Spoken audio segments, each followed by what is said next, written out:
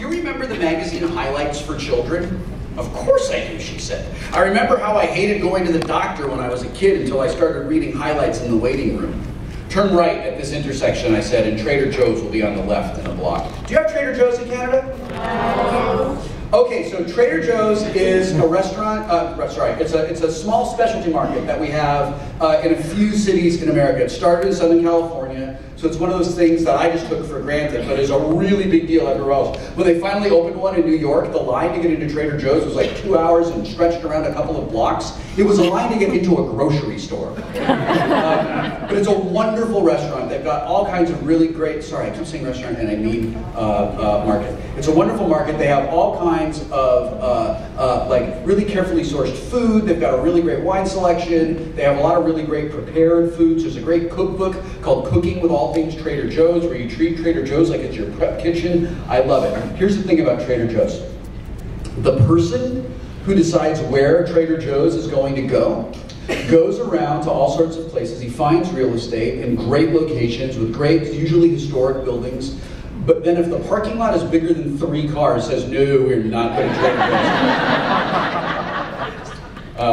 Joe's. So anyway, that's what Trader Joe's is. This is where we were going on our way home after dinner. I said, turn right at this intersection and Trader Joe's will be on the left in a block. She turned right and I realized that Trader Joe's was actually to the left. Oh, my bad. It's actually back to the left.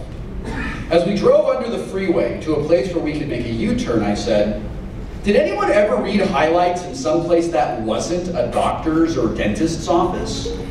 The library at my school had a subscription, Ann said, so we read it there.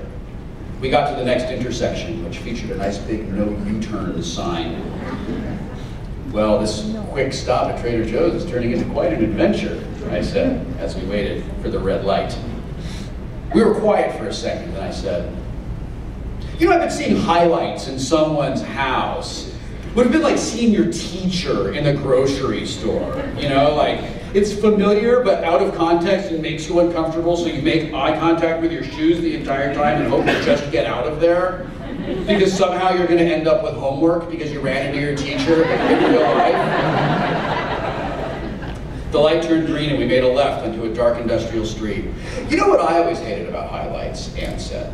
Some idiot kid had always circled the hidden pictures. Oh, seriously, I said. Fuck that kid, man. That kid's a dick. And what kind of parent gives their kid a pen to draw over a magazine that's obviously intended for more than one kid to read? Asshole parents, I said. It's called Highlights for Children, shirk, not Highlights for your children. Because doctors' offices don't exactly have pens lying around everywhere, she said. There's one, and it's attached by a string to a clipboard. I lost my place. All about timing, Wheaton. There it is. Yeah, some mom had to go into her purse, dig around that used Kleenex and that giant weird kind of checkbook wallet thing that moms carry and find the pen. We turned back toward Great Trader Joe's and I raised my hands over my head as we went through the freeway underpass. Whee! Put my hands back in my lap. I mean, that's a lot of time for her to think, hey, maybe I shouldn't be giving little Johnny Snotface this pen to ruin the magazine for all the other children. We turned into the tiny Trader Joe's parking lot and parked the car. As we got out and walked in, I said, you know, Highlights should have done a Goofus and Gallant about that. You've spent a lot of time thinking about this. It's what I do. Thank you. Thank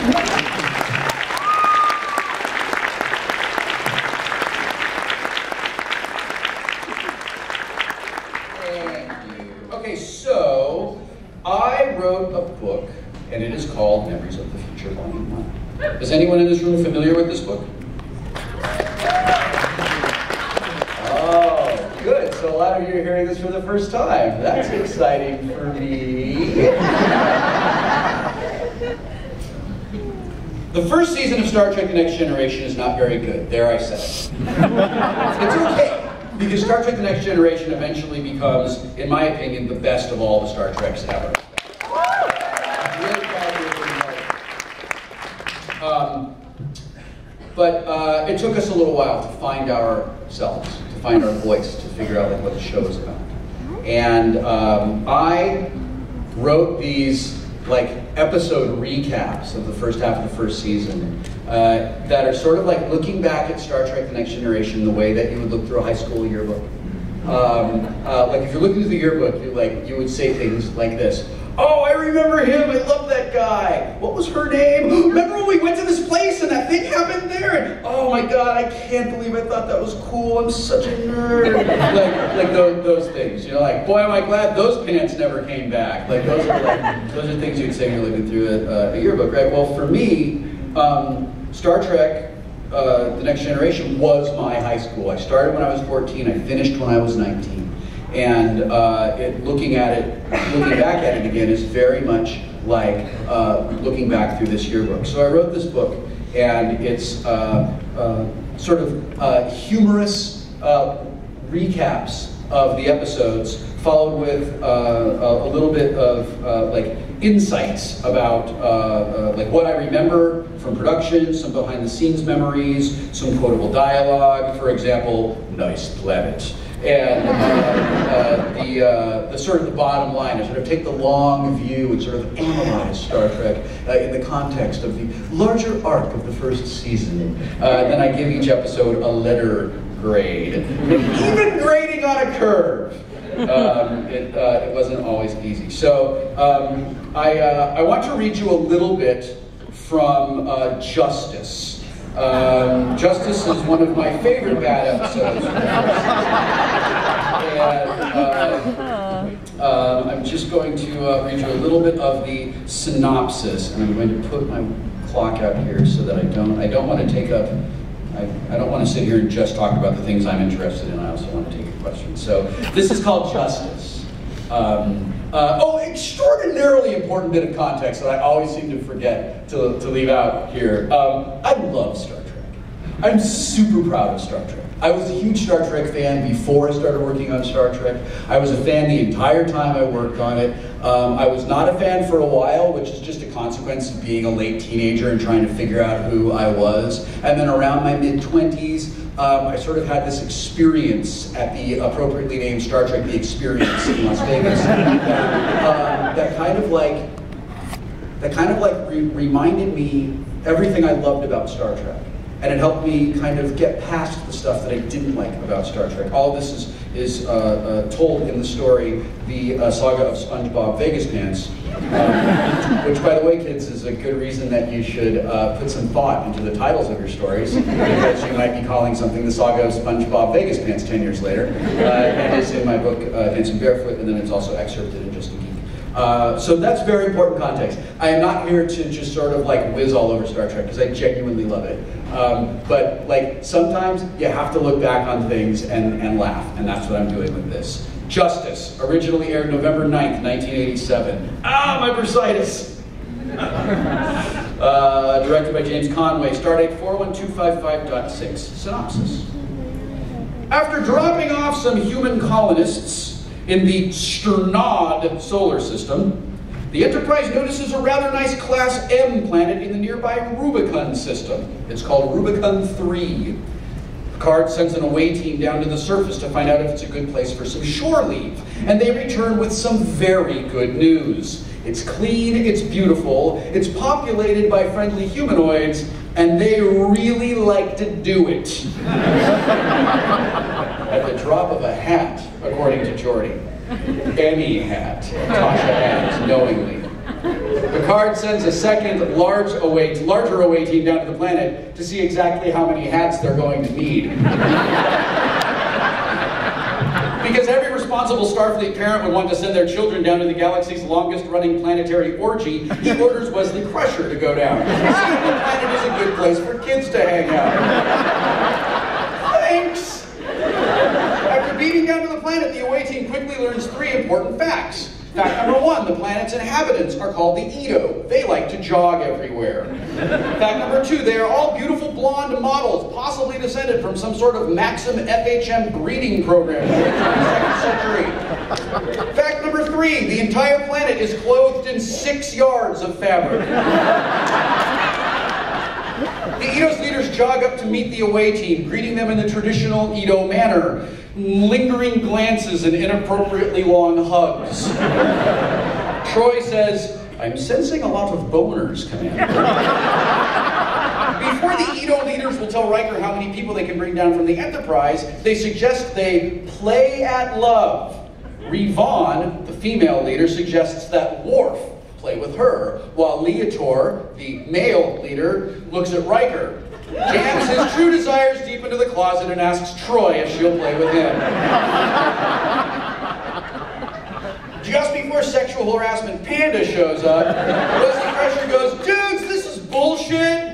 Either hook me up with some fine Edo ass or get me away from you creepy middle-aged swingers so I can find it on my own."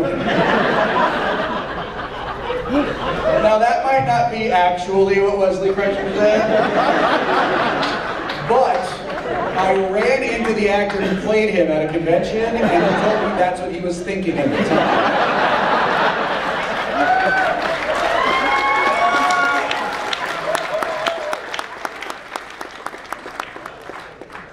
What Wesley actually says is,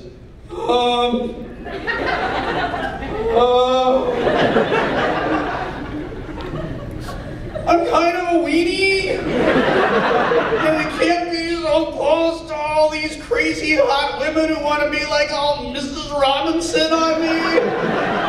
Could you take me to some kids my own age, because boobs are scary? I want to work on a science project and do technobabble. I really need to get back into my comfort zone, or at least change into some looser fitting pants.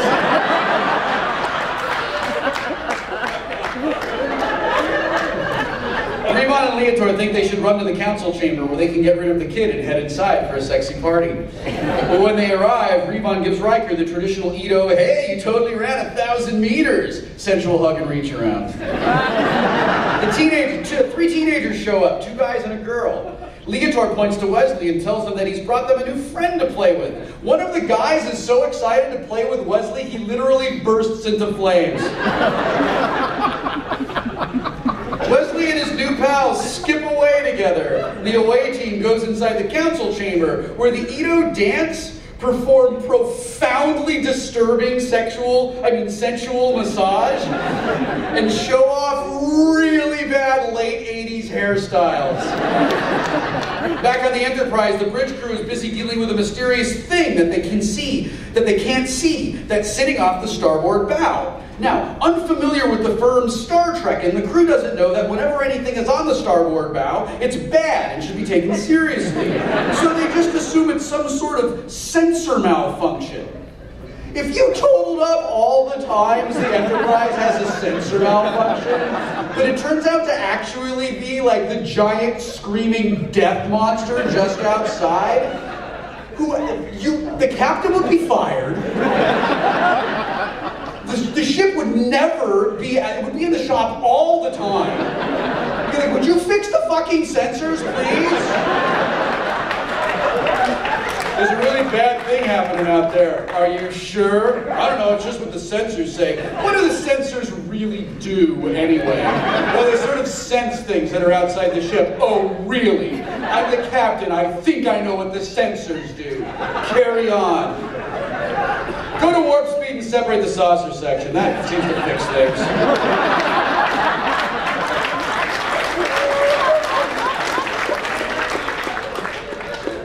After Data addresses this mysterious object that's sitting out there, it reveals that it's actually just a harmless erector set. Picard orders Geordi to stick his head out the window and tell him what his visor picks up.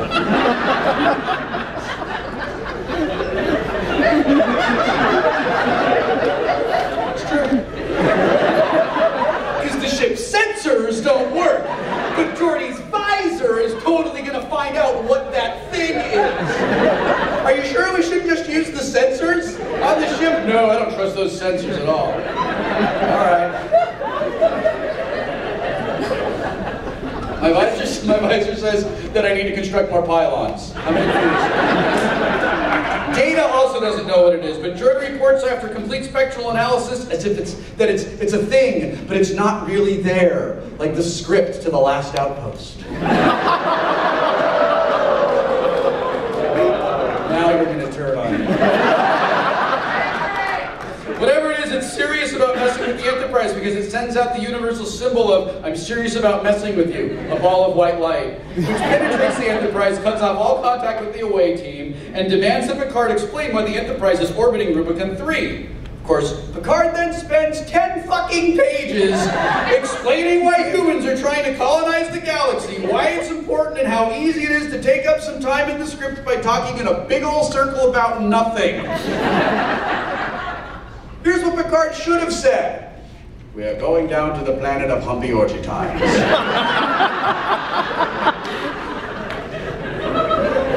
you have anything to add? No, that's it. All right.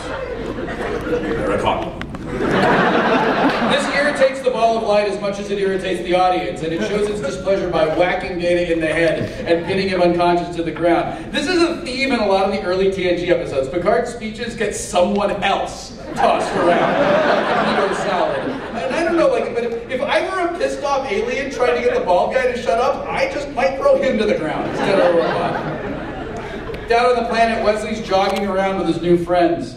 Unlike the adults who are busy getting their freak on in Plato's Retreat, these kids are busy showing off their gymnastics skill. Because that's a thing you do on Ito. I'm going to go out for a jog with him. Oh, are you going to show him a back handspring? I'm not that kind of girl.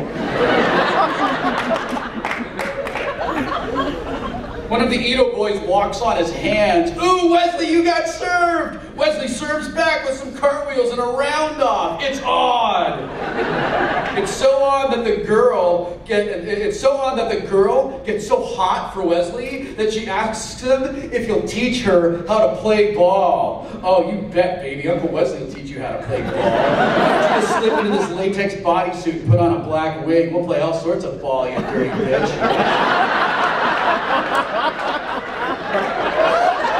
That's weird. I don't remember writing that.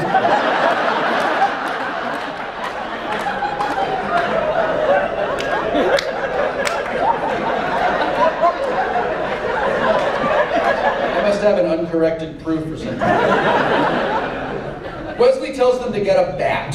When they don't know what a bat is, he describes Worf's penis. While the kids run off to play ball, Riker wanders around the council chambers, past a lot of Ito who are dropping a lot of hats. And seriously, Ito, if I could just talk to you for a minute, we can smell the Astroglide all the way from Earth, guys. If you keep this up, we're relocating you to a planet in the Cinemax Nebula. After a conversation with Worf about Klingon sex that unfortunately forced a lot of fan fiction to be taken out of canon, Riker tries to check in with the Enterprise and he finds out that his communicator isn't working. He gets the away team all together in one place just in case something weird is going on. Well, when Worf goes to get Tasha, he learns that the Ito spend all their time running around and fucking because they have some rather interesting laws on the planet. Break some arbitrary rule in an arbitrary place and you die. Kinda sucks. But planet full of free sex! Meanwhile, in a development nobody saw coming, Wesley breaks the law. One of the cops asks Wesley if he freely admits to the heinous crime of falling on new planets. Wesley stands up straight and declares, I'm with Starfleet, we don't lie. Oh, Wesley. You may be able to save the ship, but you cannot save this bad dialogue. Riker apologizes for the mess. Wesley apologizes for playing ball. None of the writers apologize for the dialogue. Tasha shows up just a little too late to warn them about the laws. After a quick kangaroo court, the mediators get ready to deliver some justice Ito style. Celebratory riots break out all across America while people get ready to set cars on fire in celebration of Wesley Crusher being executed. But the away team totally cockblocks them and saves Wesley from certain death. I'm going to skip ahead a little bit because I'm running out of time.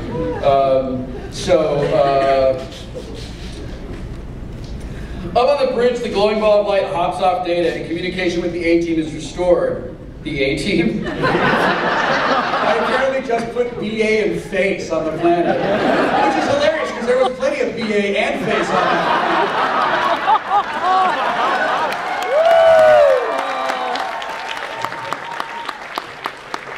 planet. Riker tells Picard that there's a little bit of a problem. And Picard goes, "You were sent down to do one thing! One thing!" Picard beams down, meets the away team, finds out that Wesley's been left in the Edo's custody, and has a long talk with the Edo about law, justice, and the death penalty, and other hot-button topics that would probably be very inspiring and thought-provoking if they weren't delivered to a group of half-naked sex fiends who get really petulant when they don't get their way. Apparently having to talk about tough issues instead of banging the person closest to them really grinds their gears. So then they start talking about God. That's awesome. I'm just going to skip that part because it's really ridiculous. Except for the part where Picard takes Revon, the female leader, up to his quarters so that she can look out the window and see God.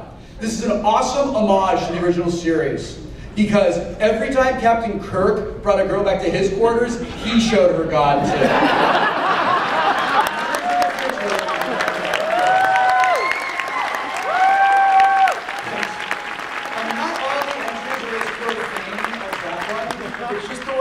It's the funniest to me. Volume 2 is in the works. It should be out hopefully by the end of the year.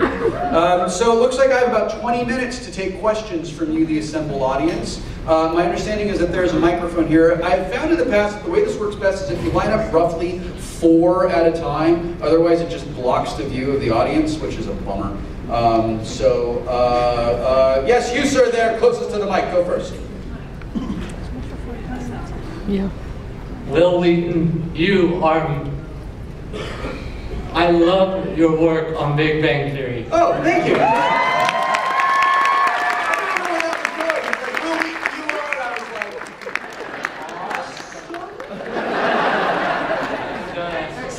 Excellent.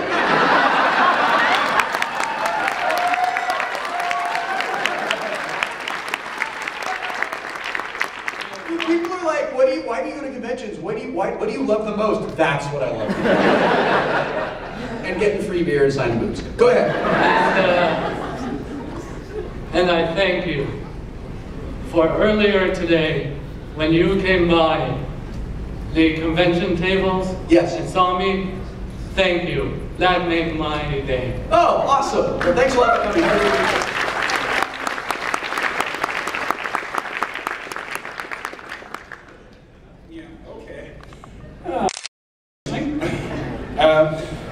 How did you survive those scripts on the Next Generation to come up with such funny stuff?